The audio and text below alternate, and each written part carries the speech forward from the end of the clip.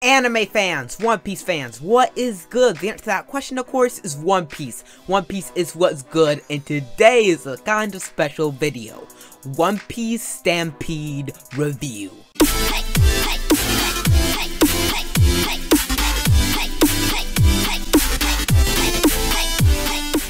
So I went to watch this movie last night and I liked it a lot. I would give it a solid 8 out of 10. There were some plot points, plot holes that I will go over in this review that makes me not say it's a 9 or a 10.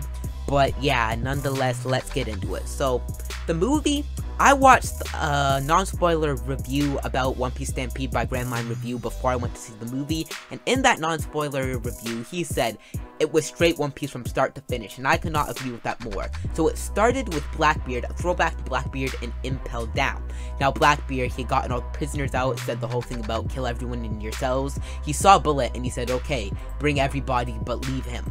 So it was just kind of a nice thing, hyping up Bullet from the very beginning. Somebody even Blackbeard didn't want on his crew. Now I know this is non-canon, but this is just in the context of the movie itself. So it was good. They started to bring massive hype for Bullet even from the beginning in a very clean manner. That is something I very much liked about the movie. So the main plot point about the movie was that there's a man named Buena Festa who was known as the I think the Festival Master, I believe it was called. I can't quite remember. Okay, the Master of Festivities, Festival Master. So yes, Festa, he made a lot of pirate expos in the past, it was indicated, before Roger started the new era. And the point of the thing was Festa found Roger's treasure, which was an eternal log pose to Raftel, and he teamed up with Bullet and gave Bullet the log pose. And what he did was he made the pirate festival and leaked the information to the world government. So all the major pirates in the world were on the island, and he got the government to do a buster call on the island. The point of this being was so Douglas Bullet could defeat them all and be truly the strongest man in the world, because Bullet, his goal was to surpass Roger, and now that Roger is dead, he couldn't surpass Roger, so he wanted to do something in his mind that even Roger could not do. So it was just kind of cool. We were seeing a lot of pirates. We could see that Oda had overseen the movie, so we're seeing things like some pirates are getting more respect than others, like Kid and Luffy are getting the most respect out of the supernovas. Kid was the first supernova to jump on the challenge, because the challenge, a giant island, came up from a knock-up stream and was floating in the air on a giant bubble and on the geyser of the knock-up stream. So all the pirates were going to go up the knock-up stream on the island and get to the chest which had Roger's treasure in it.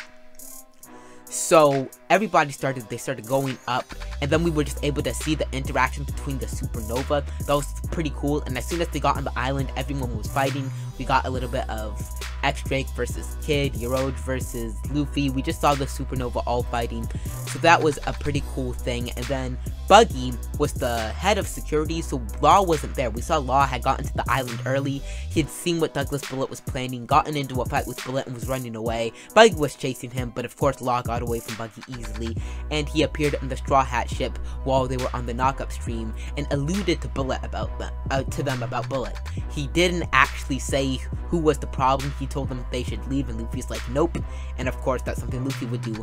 So Sanji, Robin, Brook, and Chopper all went with Law to the underground of the Pirate Expo Island to go check out what's going on, and that's where they completely found about the Buster Call and all that stuff. Now Luffy and Zoro and Usopp were on the Sky Island, the small Sky Island that had just appeared, and Usopp was sniping from the ship. Zoro was holding guys off, and Luffy was going up to the treasure. Then Buggy betrayed Vesta and took the treasure for himself, and then he saw what it was, and then a giant galleon just went up the knock-up stream and destroyed the island, and then everybody fell.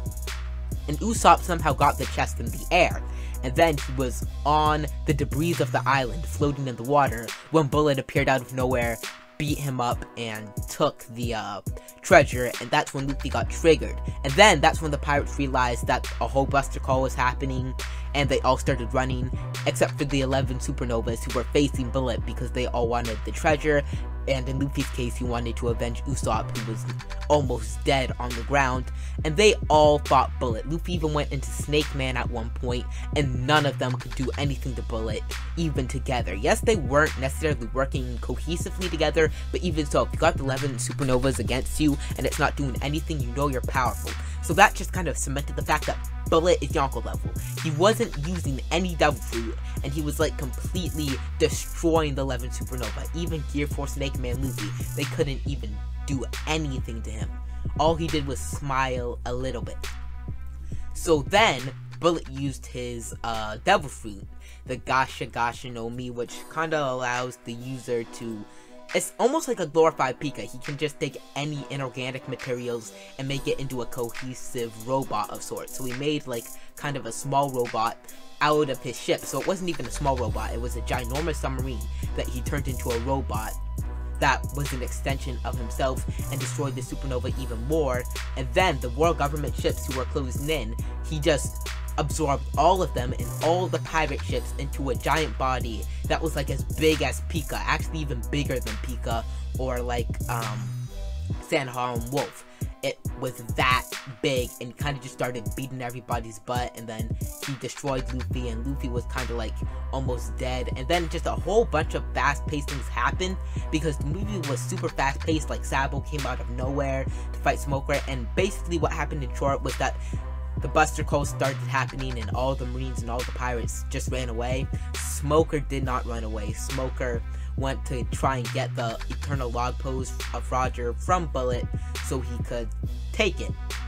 And then, long story short, Crocodile, who just appeared out of nowhere as well, and Law and Luffy and Boa Hancock and Smoker and Sabo and Luffy all teamed up to defeat Bullet, who was in his giant over Pika body, like way stronger than Pika. Like each punch he threw was equal to that of a King Kong gun. Just like each basic punch he threw, and he was completely covered in hockey.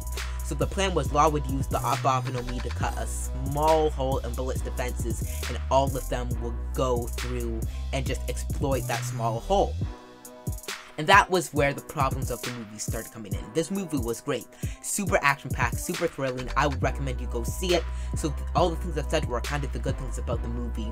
I loved how when Sabo came, he fought Smoker for a little bit and he came out of nowhere. And it was a throwback to how Ace came out of nowhere and fought Smoker in Alabasta and Impel Down. I love the flashback from Impel Down. I love just the action in the movie in general. Very well animated, very well done. I loved how Usopp, I don't mind saying this, at the end, Usopp, who Bullet called weak and made fun of Luffy for protecting, Usopp's weapon was actually the final thing that destroyed Bullet. That was also kind of plot armor, but I'll get into that in a bit. So the movie was very good, but there were some plot armors.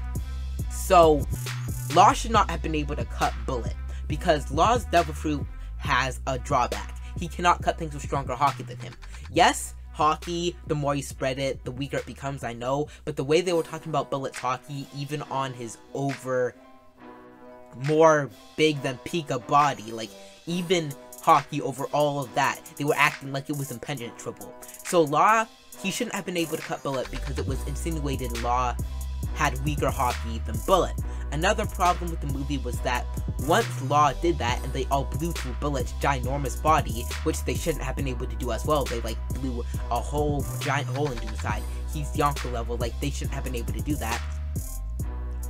Luffy beat Bullet in a 1v1 when Bullet was in his base form using Gear Force Bowman, but recalling, Luffy could not even touch Bullet in Gear Force Snake Man, which means that Bowman shouldn't have been able to do much better. Bullet should have destroyed Luffy in Gear Force Bowman. There's no reason or way Luffy should have been able to defeat Bullet even in Gear Force Bowman. So the whole way they defeated him was plot armor.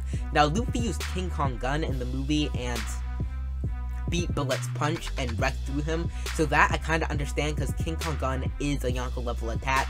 So that part made sense, but Just a little bit of pet peeves about the movie. When Luffy was doing Gear Force, they didn't treat it like Gear Force. When he used King Kong gun, he threw it back and flung it forward like a regular Kong, or like a regular elephant gun. But Luffy uses Gear Force by compacting it and shooting it out like a cannon, not swinging it back and rocketing it forward like the rest of his abilities. And he did King Kong Gatling, which was Gatling in Gear Force, but his Gatling in Gear Force is supposed to be Kong Organ Gun, which follows the cannon-like trend, so they kinda got rid of that. Another thing I didn't like about the movie was that Law was a warlord, which is stupid, because in the movie, Zoro fought Fujitora and did way too well against Fujitora, for that matter. That was also kind of annoying, that Zoro was doing that well against Fujitora. But they knew who Fujitora was, and the Straw Hats only knew who Fujitora was in Dressrosa, which means Stampede would have had to take place post Dressrosa, which means Law was not a warlord anymore. So those were just a lot of things that kind of took the movie down from a 9 or a 10 to an 8, because those things just should not have been. But overall, it was a very good movie. I would definitely recommend you go see it. So that's just kind of my review on the movie. The movie was great. It really was. Lots of good action, a lot of good fights, good animation, good emotional plot points. Of course, the way they defeated Bullet was stupid, but that was just the movie. The movie was good. I would definitely recommend it. So yeah, that's kind of my review. First movie review. I hope you enjoyed. Thanks for watching. If you enjoyed my content, and only if you enjoyed my content, like this video, subscribe, and turn on notifications for more One Piece content, not comment. And yes, this movie was great. Definitely recommend you go see it. And yeah, I will see you guys in the next video.